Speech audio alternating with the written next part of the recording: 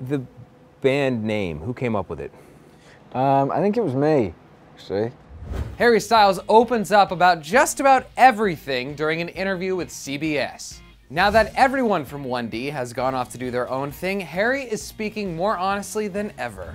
Harry Styles has been touring around the US, showing off all of his new solo work and a few classic One Direction songs here and there, and fans are loving it. But we gotta be honest, now that our favorite group of guys is off living their own life, we kind of miss the good old days when we got to see them all together. In a recent interview with CBS Sunday Morning, Harry opened up about how One Direction came to be. Harry first talks about how his mom signed him up for the X-Factor audition and that he really just clicked with Liam, Louis, Niall, and Zayn almost immediately. In fact, it was Harry himself who suggested the idea of calling the group One Direction. The band name, who came up with it? I honestly don't know.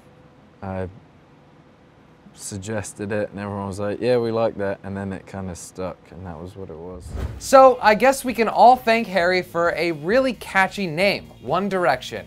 I guess he has a few tricks up his sleeve we didn't really expect. Harry recounts a crazy story when some loyal fans actually took his shoes while he was in Paris, and then the interviewer got a little pushy when he asked Harry about how much he enjoyed the music they made together. Check it out.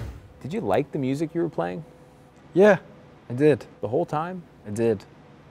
All the way to the end? All the way to the end.